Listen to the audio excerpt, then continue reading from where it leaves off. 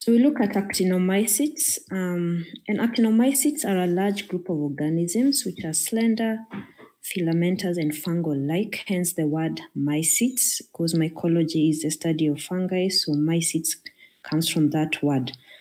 And the filaments may fragment, and single cells may be seen as cocci or bacilli, which is why it's important preparation during gram staining. You may fragment the filaments and think that you're looking at cocci or bacilli. They're gram positive. And the genus Nocardia also is weakly acid fast. So it has some mycolic acids like the Mycobacterium, but not as a large percentage as in the Mycobacterium. They are non-motile, they do not have capsules, and they do not also form spores. So the large family are the Actinomycetaceae, and we classify them further on the ability to grow either aerobically or anaerobically. So for the anaerobic actinomycetes, we have actinomyces, we have bifidobacterium, eubacterium, and then you have the aerobic actinomycetes where we have Nocardia, Streptomyces, and Actinomadura. There are many more, but these are the ones that are of medical importance that you need to remember.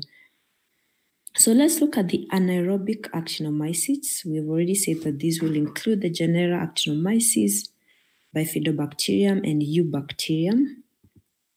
And these are the species. The ones that are in bold are what you need to remember.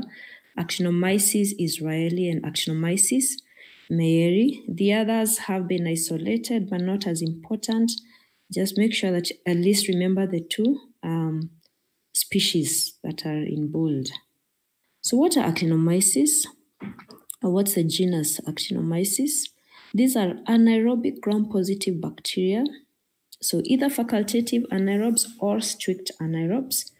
And we've already said that they have branching filamentous rods. They are not acid-fast, and they are slow growers. Like when you come to study mycology, you realize the fungi are very slow growing.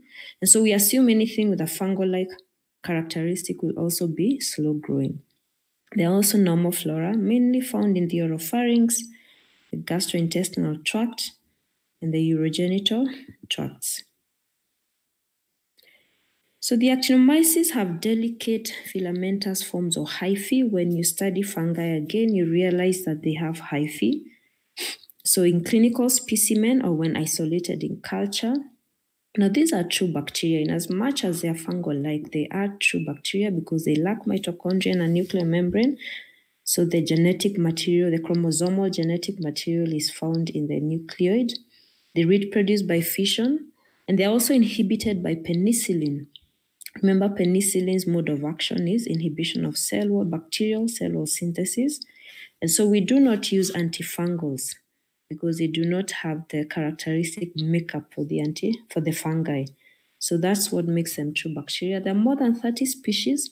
But as I said, the medically important ones are not all of them are of medical importance. And why are they important medically? Is because they produce chronic, slowly developing infections. So what are these clinical manifestations? The most important one is cervical facial actinomycosis. As it's written there, it's the most frequent clinical form. It's sometimes referred to as a lumpy jaw syndrome. How does it present? So patients will have abscesses. There will also be mandibular osteomyelitis, and they can disseminate to distant organs, for example, the brain, the lungs, and the digestive tract, if they get into the bloodstream. So what are the predisposing conditions for cervical facial actinomycosis? Poor oral hygiene. Remember, we said that these are normal flora in the oropharynx, but also oral mucosa trauma, and the trauma causing a breach of the mucosa will lead to the bacterium getting into the bloodstream and can get either a local infection or can be disseminated through the bloodstream to distant organs. So what areas are most commonly affected in cervical facial actinomycosis? The upper mandible, 50% of the cases, the cheek in 15%, the chin 15%, and also the submaxillary ramus and the angle in about 10% of the cases. What will the patients present with? We say these are slow growers, or slowly progressive painless mass, which evolves into multiple abscesses, which have their draining sinus tracts on the skin. And in advanced stages, because they have grown and so are causing pressure on the surrounding tissues, then you'll have pain. You may have pain and trismus. So those are diagrams showing cervical facial antimycosis, actinomycosis. And on the right, that is a view from the nasal passages or the nostrils, showing the characteristic sulfur-like or the yellow-like granules of actinomycosis. Now, the second presentation is the genital urinary tract actinomycosis, which is the second most frequent clinical form. And it has been found mostly in women using an intrauterine device. So if infection control procedures were not properly followed during insertion, then the woman can end up with pelvic actinomycosis. So what do these women present with? A genital mass. There may or may not be fever. Fever not usually present unless you have a peritonitis, so a secondary bacterial infection that's causing a fever. And this is an example of an abdominal CT scan from a woman who had a genital actinomycosis. So peritoneal effusion, this is what they found, peritoneal effusion and heterogeneous pelvic mass surrounding an intrauterine device that's in the first film. And the abscesses can be seen in the second film corresponding with pelvic actinomycosis. Then you have respiratory tract actinomycosis, which can be pulmonary or bronchial or laryngeal. And the main mode of infection or transmission is from aspiration. This is common with smokers with poor oral hygiene. Remember, we said that these are normal flora in the oral pharynx. Also in pre-existing dental disease, alcoholism, chronic lung disease, can also be direct or indirect extension from the cervical facial infection. What do these patients present with? They may have a mild fever, weight loss, productive cough. They may have hemoptysis in some cases, dyspnea and chest pain. So you see very similar to what you'd think about. Your first thought may be pulmonary tuberculosis. So it's important to also take a social history, drug use history in these cases. So other manifestations, extrafacial bone and joint actinomycosis, gastrointestinal tract actinomycosis, and the most commonly involved species is Actinomyces israeli. Then you have the central nervous system actinomycosis, where the patient can present with an abscess, a brain abscess. But how does this happen? It could be hematogenous spread from the lungs, can also be contiguously from cervical facial actinomycosis, where they do not get treatment in time, but also following penetrating head injury, so that there's introduction of the actinomycetes directly into the central nervous system. And what's the pathology of actinomycosis? The most important one is tissue invasion. So we say that this is a chronic granulomatous infection, which is characterized by the formation of tiny clumps, which are usually sulfur granules. So to describe the granules further, they're usually about 0.1 to 1 millimeter in diameter. And these are formed by internal tangle of the mycelial fragments. Remember, we said that these are filamentous bacteria. And so the tangling of those filaments, or those mycelial fragments, are what cause the granules. There's also a rosette of peripheral clubs, and these are usually stabilized by a protein polysaccharide complex. And the purpose of granule formation is to inhibit phagocytosis, because in this form, then they become too large to be phagocytosed by the phagocytic cells. So this is a diagram showing a sinus and a sulfur granule from the sinus. So how do we diagnose actinomycosis or actinomyces in the lab? What will your specimen be? Depends on what your patient has come with. So if it's an abscess, and the content of the abscess. If it's a discharge, then the content of the discharge. Bronchial secretions or biopsy material. Culture, these are bacteria, so blood agar, and they're slow growing. And the average time to production of growth, visible growth on blood agar or chocolate blood agar is about 5 to 7 days, but some may be very slow, up to 15 to 20 days. Incubation, 35 to 37, and remember we are talking about the anaerobic actinomycetes, so anaerobic conditions. You should be able to describe how you achieve anaerobiosis in a routine lab. So what are the colonies like? They are small, cream or white with a rough nodular surface, and they've sometimes been referred to as the molar tooth colonies. And of course, you go ahead to do a gram stain, and what do you expect to find? Gram-positive branching filamentous rods. With the exception of Actinomyces mayeri, which is small and non-branching, so you might think that you're dealing with gram-positive bacilli, and hence a clinical history is important.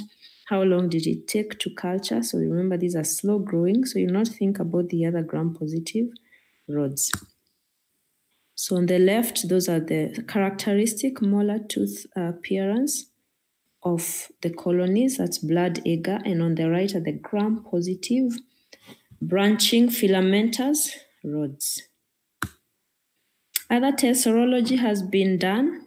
So this is either antigen detection or antibody detection. And of course, you can do a PCR to detect the presence of the genome. So what's the treatment? So you'll have both supportive treatment and antimicrobial treatment, because you need to drain the abscess. Sometimes surgical debridement may be necessary. And actinomyces are generally susceptible to penicillins, but there are those with penicillin allergies. Then you would have to think about alternatives. So carbapenems, macrolides, clindamycin have all been used. So let's look at the others, Bifidobacterium and Eubacterium. And these are some of the species in these two genera. These are normal flora of the gastrointestinal tract, but they're also potential opportunistic pathogens. Also important during lab work because it can present contaminants, insignificant contaminants. The gastrointestinal tract is very rich in the Bifidobacterium and Eubacterium. But the other thing is, so when looking at the normal flora, the microbiome of the genital gastrointestinal tract, they have also been looked at, but really not very important medically. Then, so we look at the aerobic actinomycetes. We have three important genera, Nocardia, Streptomyces, and Actinomadura. So Nocardia, the most important species in this genus is Nocardia asteroides and brasiliensis. And then you also have the others which have been isolated in some conditions, Abscessus, Nova, and Africana. But what you need to remember are Nocardia asteroides and Nocardia brasiliensis. So what are the general characteristics? These are gram-positive bacilli. Again, they are strict aerobes. And they have the microscopic appearance of branching hyphae. Remember, these are fungal-like bacteria. Many species have been described, but not all of them are of medical importance. And they possess short-chain mycolic acids, about 50 to 62 carbon atoms, which is less than those that you find with the mycobacteria. Now, they're also saprophytes, so you'll be found in fresh and salt water, in soil, in dust, in decaying vegetation, and decaying fecal deposits from animals. And so transmission is by inhalation, because these are ubiquitous in the environment. Inhalation of airborne spores or also mycelial fragments from environmental sources. And what are the virulence factors? The ability to resist phagocytosis. As we'll come to learn in mycology, the formation of hyphae is an important virulence factor. because they are too large to be phagocytosed. But they also possess catalase and superoxide dismutase. That's why they are able to survive in the presence of oxygen. But they're also able to survive and replicate in macrophages. How do they do this? By preventing the fusion of the phagosome and the lysosome. They also have a cod factor. Remember mycobacterium. Mycobacteria also have a cod factor, which prevents the fusion of the phagosome and the lysosome. And they're also able to prevent the acidification of the phagosome. Remember, the acid molecules are important in the killing of the pathogens. And they also avoid acid phosphatase-mediated killing by metabolic utilization of the enzyme S-carbon. So what are the clinical manifestations? There are some predisposing factors. So these are pathogens of mostly immunosuppressed individuals. So underlying chronic lung disease, COPD, asthma, and others. Drug-induced systemic immunosuppression. This could be post-organ transplantation. Chronic granulomatous disease. I'm sure you've learned this in immunology. Diabetes, HIV, and other immunosuppressive conditions. So what are the clinical manifestations of nocardia? We have pulmonary nocardiosis, which is subacute or indolent. What does a patient present with? Cough, thick purulent sputum, fever, weight loss, and malaise, very similar to what you'd see in TB.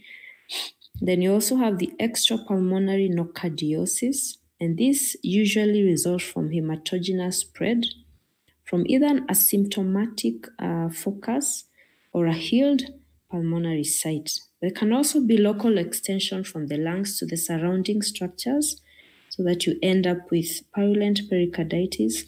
Can also have mediastinitis. Can also have others on the skin, subcutaneous tissues, and the central nervous system. The third manifestation is a primary cutaneous disease. Now, this is a disease of immunocompetent hosts. The others are suppressed hosts. And Nocardia brasiliensis is responsible for this in up to 80% of cases. This is a lymphocutaneous infection with superficial cellulitis and localized abscess. And there may be mycetoma at the late stage of infection. So what does this mycetoma present as? This is a chronic, localized, slowly progressive, and often painless subcutaneous and bone disease. In most cases, it involves the foot. And this is because the main mode of transmission, remember these are immunocompetent hosts, is through traumatic inoculation.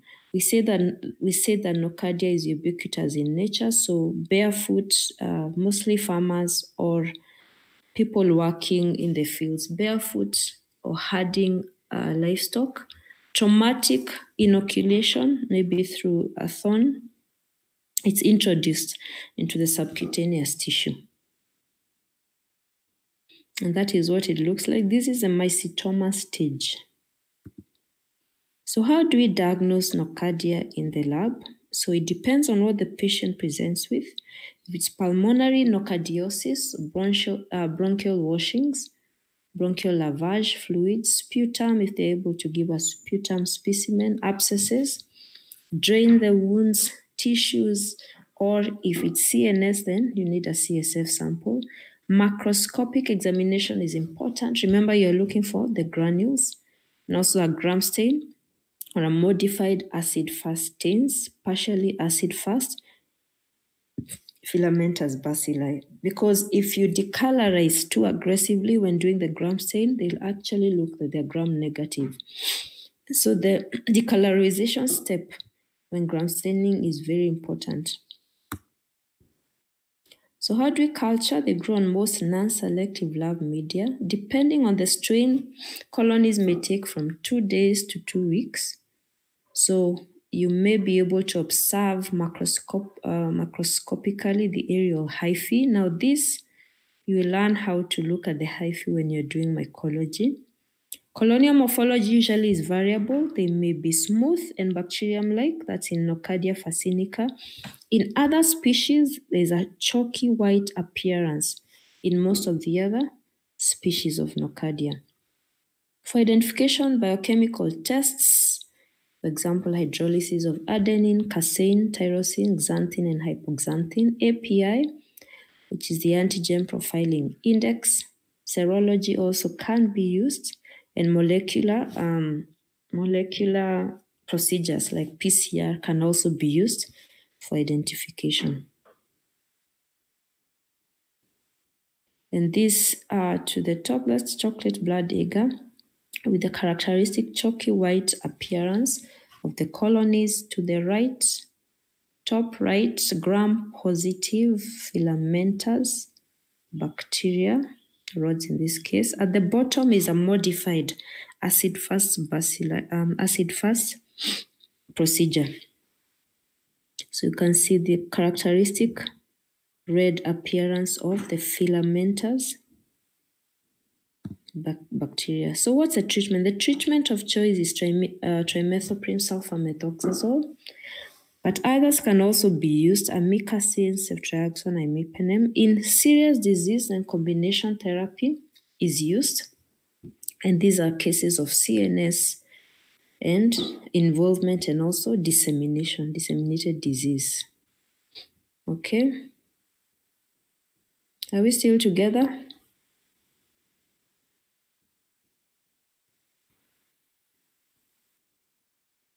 Okay. So let's look at Streptomyces and Actinomyces. We are still looking at the aerobic Actinomycetes. So for Streptomyces, the most important species is Streptomyces somaliensis, so named because it was first isolated from Somalia or in Somalia. Then we have, these are saprophytic organisms, so they are ubiquitous in the environment and they cause mycetoma. Now these are actinomycetoma because when you do mycology, you'll also find species or genera of fungi that cause mycetoma. We refer to the fungal mycetoma as eumycetoma and refer to those caused by bacteria as actinomycetoma. Now, there have been few cases of invasive disease, but usually these will be where the host is immunosuppressed, severely immunosuppressed, in cases of cancer, HIV, but also in cases where medical devices are introduced into the body without following strict infection control procedures. The diagnosis usually requires microscopic and pathological correlation to rule out contamination. Now, because these are ubiquitous, found in the environment, they have been found, they are important contaminants of our cultures in the lab, but also during sample collection. So usually it's both what's the patient presenting with and also what are we finding in the lab. So for Actinomyces, we have Actinomyces madure and Actinomyces pelletieri. Now these are also soil saprophytes and they cause mycetoma. Okay, and we'd already described what mycetoma looks like in the previous slide when we looked at Nocardia. So they really look exactly the same. The clinical presentation will be exactly the same.